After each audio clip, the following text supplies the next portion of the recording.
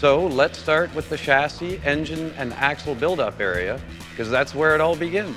Western Star trucks are built to last, no matter how hard the job. And nowhere is that more apparent than on the Portland truck plant's 1,200-foot-long chassis assembly line. It runs the length of the entire building. Every custom-built truck chassis starts here with a pair of rugged frame rails that have holes pre-punched for the components that each customer specifies. Then technicians add heavy-duty cross members, brackets, spring hangers, and air tanks before installing the axles and suspension. Here you can see all the frame rails lined up outside per serial number, ready to come in for assembly. You can tell by all the different lengths and thicknesses how many different trucks we can build here in one day. These frame rails are punched out, not drilled, by a computer diagram, then they are flanged, then they are shot peened, and then they're E-coated.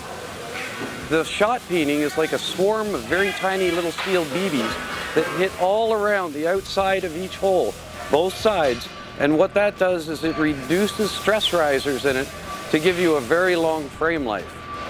You can see here behind me, they're assembling the frames by sticking them inside a jig, placing the cross members inside, and then the hydraulic cylinders will fold up that frame into the cross members. One of the big questions we get all the time with Western Star is, why don't you use a huck fastener? Well, if you look at this, it's a very simple piece and it's got only two pieces to it. You also can't hook onto it with a wrench. The only way to install these is with a special tool. So when you're in the field, how are you going to hook onto this with a wrench? You can't. So at Western Star, what we use is a grade 8 fine threaded cap screw, 2 hardened washers, and a steel lock nut. As you can see, it's easy to get on here with a wrench. It's easy to get on here with a wrench. You can undo it from either end. That's 4 pieces versus 2. It's going to take a little bit longer to install, but it's going to give you value in the field because you can undo it and you can replace it. So anytime you need to work on your chassis, you do not need to grab a cutting torch, which is the only way to take off a huck fastener, and you can get on this with a wrench and a ratchet and undo it. So that gives you better value in the field, so you can take it apart and fix it anytime. For our tractors, what we do is we taper our frame rail by cutting out a piece and then re-welding it so that it's seamless. Then we recess these fasteners inside the flange of the rail. What that does is it gives a seamless ramp for the trailer to glide up on. Our competitors use fasteners where the heads are sitting up, and when you ramp into a trailer with that, bam, bam, bam, causing damage to the front of the trailer.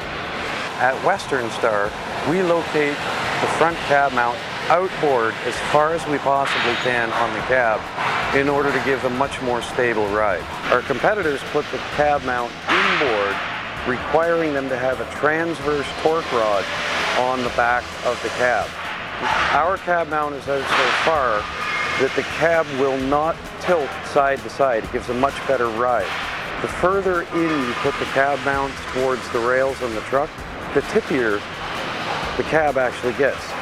So inside here in this casting is a little pin, and that pin locates inside a hole in this pipe. When it's torqued down, this cab mount structure actually becomes another cross member holding the frame rails together and reducing flex at the power unit. We locate our removable front toe pin inside the front closing cross member, giving it extra strength. We have our pin removable so that you can hook the loop of a cable or a chain inside the cross member and then drop the pin.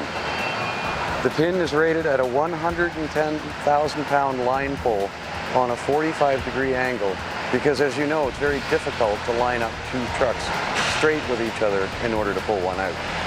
Here's how Western Star holds up their looms and harnesses on all rails on all models of trucks. We take this steel standoff that is threaded on the end and we weld it onto the frame or onto the cross member of the chassis. Then we use a rubber-coated steel zinc-coated P-clamp and use a steel lock nut on the outside.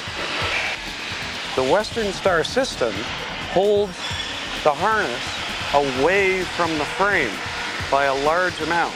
So what happens is when you get road salt and dirt all piling up on top of the harness, it just falls away and down.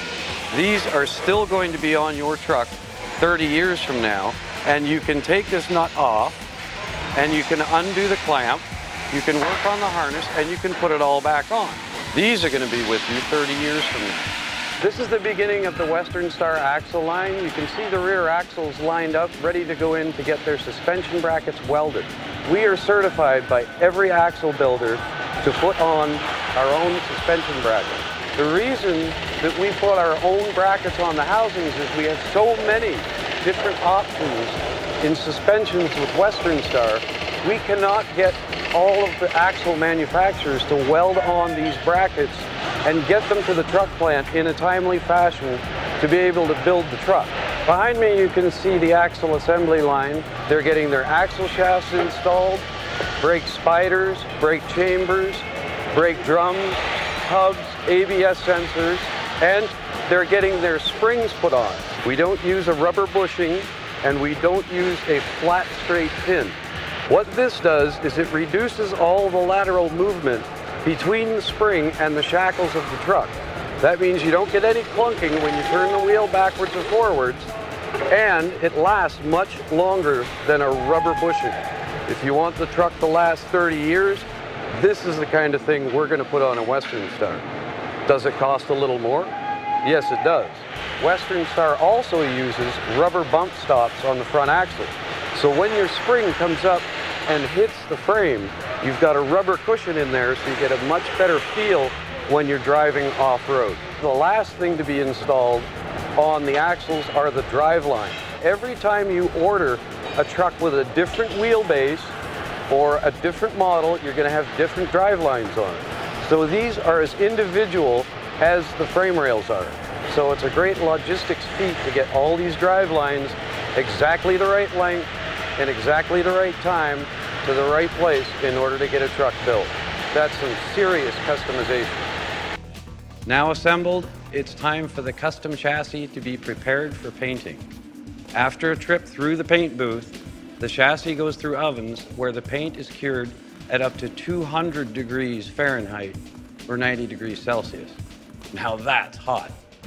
After a cool down period, technicians get to work on hanging the engine package and making the necessary connections before installing the fuel tanks and batteries. One of the great things at Western Star is engine options. We have our own proprietary series of engines, 16-liter, 15-liter, and 13-liter from Detroit Diesel. We also offer the tried and true Cummins ISX. Now we also have emission level options. If you want to have an off-highway truck that will never see the road, you can still get our proprietary Series 60 engine in a Tier 3 off-highway emission rating. No diesel particulate filter, no EGR, just a simple turbo and a muffler. Behind me is our 16-liter Detroit Diesel, 600 horsepower, 2050 foot-pounds of torque, and with that turbo compounder behind the turbo, 50 free horsepower at full boost. It is truly a great engine. We're here in the cooling module assembly area. This is where we assemble radiators, charge air coolers, power steering coolers as one module. We are the last OEM to build a copper brass radiator for engine cooling. The reason we still use a copper brass radiator, although it's a little heavier, it has much better heat transfer and it's repairable in the field with simple flux and solder. So if you're out in the oil field and you punch a stick through the side of your radiator, you can fix it. Also, the tanks are steel bolted gasketed tanks. So if the gasket leaks, all you do is you take out all the bolts, you take the tank off, replace the gasket, and away you go. Now, if you have a plastic tank aluminum radiator, if it causes a leak at the gasket, you have to take that radiator and throw it away. Now for highway applications, we will approve plastic tank aluminum radiators to save weight. But for anything 10% or greater off-highway, copper brass is still the way to go. We had an 1,875 square inch copper brass radiator with 500 horsepower engine running constantly at 104 degrees ambient temperature with the hood closed, constant. No other OEM can perform like that. We are the king of cooling. At Western Star, we mount our fuel tanks on steel J-brackets. The steel J-bracket holds the tank up in the air. The strap does not hold the tank up.